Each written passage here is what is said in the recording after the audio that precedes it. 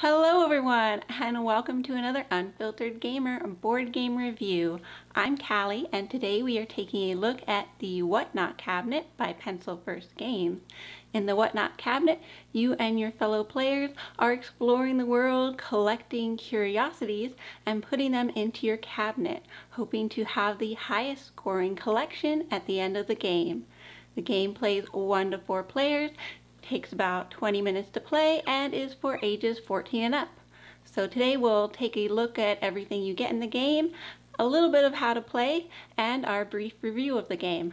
Let's get started.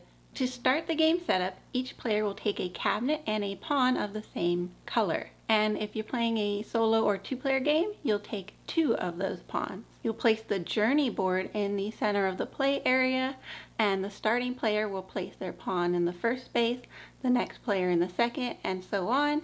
And if you're playing the 2-player, the first player will place their pawn in the first area, the second player in the second and third area, and then the first player back again in the fourth area. Place all of the curio tiles into the bag. There is an option if you're playing 2-player to take out the tiles with the little marker on the back. Shuffle the curiosity cards and lay out 5 of those to become the objectives for this game. In addition, you'll take one of the wonder cards and place that out as an additional objective that anyone can achieve. Place the rest of those cards back in the box. Put all of the wonder points in the middle area, accessible to all players, as you'll be using them throughout the game. The Whatnot cabinet is played over a series of rounds in which players are collecting 2 of the curio tiles each round. To start off a round, you'll dig into the curio bag, pull out 4 random tiles, lay them face up to become the outdoor area. This is primarily where players will be choosing tiles from. Then the first player, whoever's pawn color is in the first spot on the board, will take their pawn and select one of the 5 available options. They'll place their pawn there and do that action. So it could be just drawing 3 random tiles from the bag, discarding 1 and placing 2, or as extreme as completely getting rid of all of the outdoor tiles, putting 4 new outdoor tiles and choosing 2 of those to place in the cabinet. To place in the cabinet, you'll just select where you want that tile to go. As long as there isn't another tile there already, you can place there. In addition, if when you place you have fulfilled a row or a column, you will score that row or column at the end of your turn, adding up placing the point value that you get at the edge of that row and column. Players continue taking turns, only now they have less options for the available actions, as each action can only be taken once. After every player has taken their turn, you'll shift all of the pawns up in spaces, and that will be the new order for the next round. You'll continue with a new round by cleaning up the outdoor area, putting out 4 new outdoor tiles, and beginning again with the first player. The round continues until players have all filled up their curio cabinet, and then scoring will begin. You'll tally up all of the scores across your rows and columns, as well as any of the cards that you may have collected throughout the game as you accomplished those objectives, and everyone will try to score what they can for the wonder card, in addition to any tiles that may have had points on them from crowns or from action tiles. The highest score wins. Let's bring Michael on board to see what we think about the Whatnot cabinet. Welcome, Michael. First off, let's talk about the components and the artwork and the general presentation of the game. Okay. So I love the theme. Obviously, I'm a big fan of collecting and creating collections. Very similar in theme to what I created with Moonshell in some of the ways there. And the artwork by Beth Sorbel is beautiful. I love the watercolor art style, and just the whimsical nature of it, I think, is the key point in the theme that is a lot of fun and very attractive to a wide audience. So yeah, the components, the art and all that. This is a game where you're gathering stuff from the outside and putting them into your cabinet, and it's full of whatnots. It's full of animals and other little different types of tokens and tiles. Little stones, little leaves, little rocks, little figurines and animals. Artwork looks good. It gives you this cabinet here, which is kind of hard to tell that it's a cabinet if I'm being honest. I think a place like this is the rug down here, and up above is the cabinet. Oh, we totally played it upside down when we first played it. See, so that's yes, but I kind of gathered that after looking at it here, but it's like kind of like a cabinet. I kind of would have liked it if it was just a little bit more decor, maybe even more rustic. It's kind of like more like a wooden cabinet. Because that's what I think of when I think of a whatnot cabinet. It's something that my grandmother has. Yeah. She has her different types of like music boxes and that kind of thing in it. And this is her kind little of figurines that it's a little more modernized, but it gets the job done. This little board here is nice as well. It gives you the different actions, and they're readily and easily available to understand how they work and the order in which they work.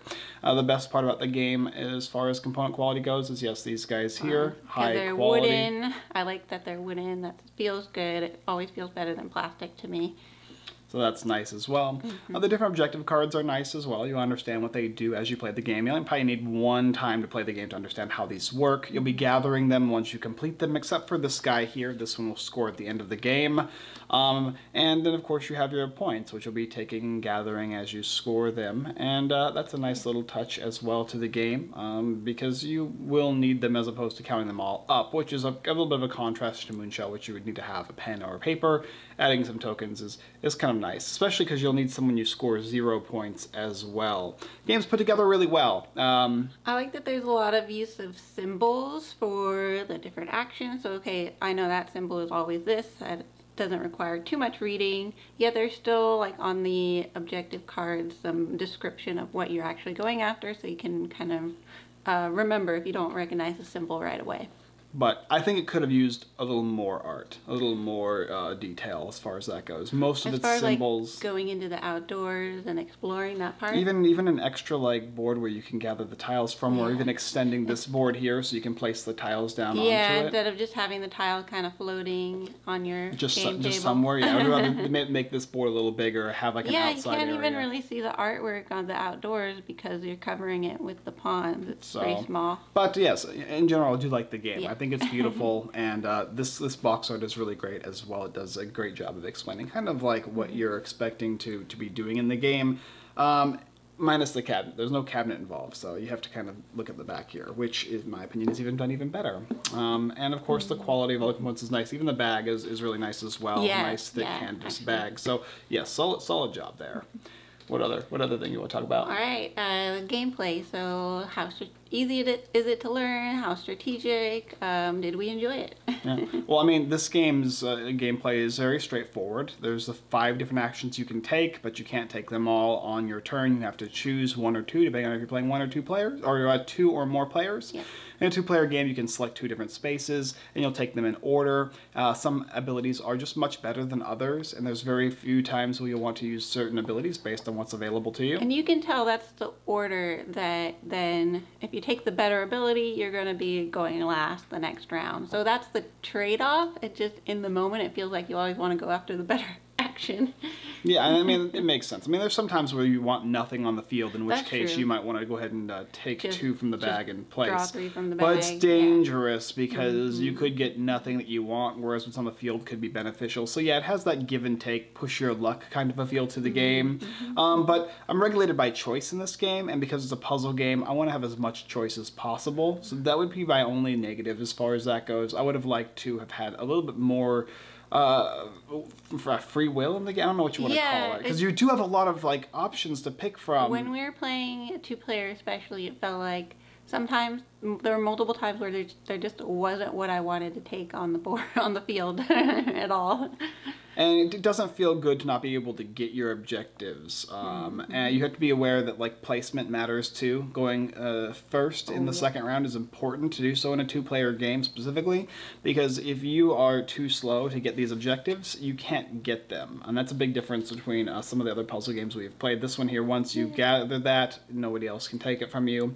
And what I do really like about the gameplay too, are there are certain tiles in the bag that will pop up, and they actually have unique abilities on them. And if you do them, you're going to keep those, and they'll score you points at the end of the game, which will solidify you a good chunk of points if you gather enough of them. Yeah, they're pretty risky though, because You had to draw directly from the bag for some of them right after.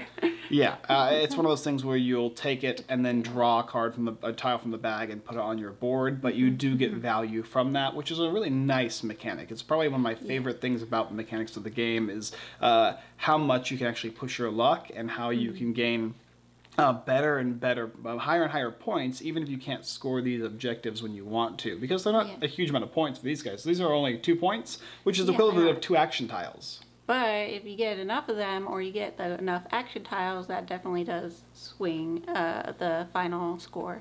Yeah, so this is a puzzle game in and of itself. It's kind of an abstract puzzle style game with tiles. I'm not a huge puzzle game fan, as many people probably know. This is a game that I would play again, but probably if asked. I wouldn't go specifically out of my way to play it because I just suck at them. One thing I think just added randomness and not necessarily strategy to the game was the use of the crowns on the tiles. Yeah, then they're more valuable tiles to go after, but I don't know, to me that it wasn't as much of a choice of a trade-off of going after the crown versus my objective. If I need that tile and there's a crown on it, it benefits me greatly. More. If I do not need that and there's a crown on it, it's going to give me 1 point as opposed to maybe nothing. I don't really want it, maybe, yeah.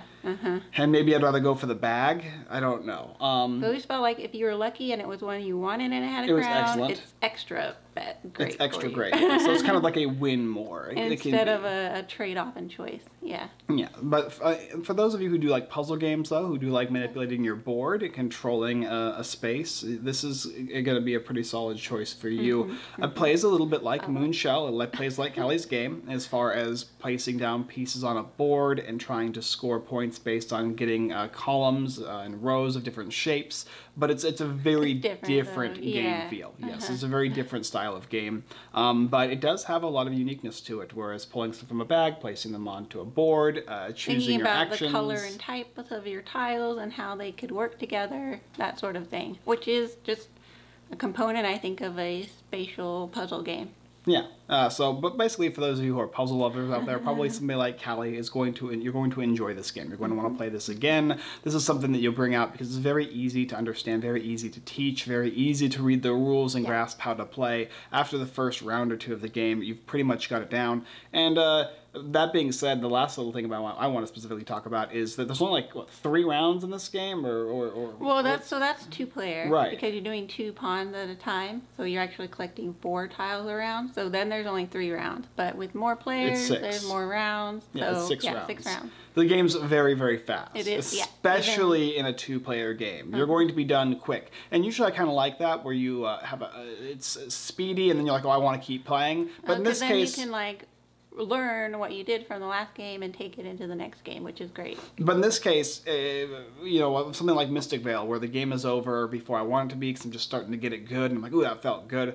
This one can also have that thing where it's like, oh, it's over? I have no other choices left. Okay, I got to pick these guys here. That can kind of happen with this game. Or on the other side, it's, I got my perfect board. Everything fit just where I wanted it to, and it feels really good. It feels really great to get the pieces where I needed them to be. And because I'm like kind of a perfectionist when it comes to placing down pieces, which is also why I suck at puzzle games, and also why I'm not good at puzzle games. But I think the theme kind of lends itself away from that. Yes, you want the highest score, but you don't. Part of the fun of collecting and going out and seeing the world and taking back those things is not to create a perfect cabinet. I want to win. It's to enjoy the exploration and the memories and like, oh, I got all these little kitty characters in my cabinet, you know, fun like that. Very cute and joyous. I want to make sure that I get all the points for the spaces I get, and I place a piece down and I don't happen to have literally all the colors in the exact order. I'm missing just one. But like I said, that's going to be one of those things for all puzzle games. So don't mind me being a miser for this type of a game. It is a really fun game. I really did have a good time with this one, and I'm sure I will be playing this again. Yes, and if you'd like to check out more about the Whatnot cabinet, maybe pick it up for yourself, there'll be a link down in the description. Go ahead and do that. And of course, if you made it this far in the video, I hope you'll give us a like and a subscribe and hit that bell notification so you can see when new videos come out. They'll come up on your feed more likely. And oh, check out unfilteredgamer.com for more of our review videos, written reviews, and giveaways. Top games of the year. Oh, last thing too, this is a pretty big team. We got Steve Finn on here, the artist Beth jumping in again, Eduardo, who's also a reviewer. So who also does the videos. Yep. And then you have Keith Mateja. I can't say your last name, buddy. I'm sorry. Who did oh, what's it called? When you're climbing the giants. I can't remember the name. I love that game too. Anyway, Josh has it right now. He stole it from me. But yeah, and Kim Robinson for graphic design. So quite a big team here of known people. These guys keep putting out new more and more games, which is really nice to see. It gives us a little bit of hope to be able to produce more games as well. So you guys have to keep it up, otherwise it might discourage people like me. That's pretty much all I got as well. And as always, we look forward to seeing you guys next time.